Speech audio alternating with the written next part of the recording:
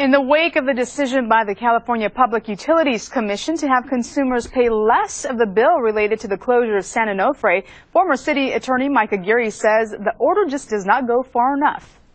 The resulting damage of $5 billion is now up for grabs. Who's going to have to pay that amount?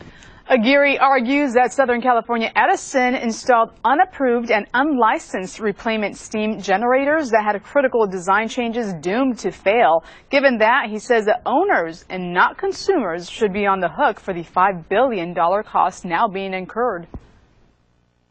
They used a different company than the original company.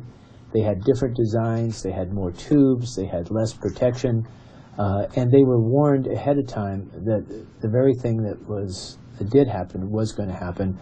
Aguirre says he sent a letter to the U.S. Attorney's Office calling for an independent investigation. Local fire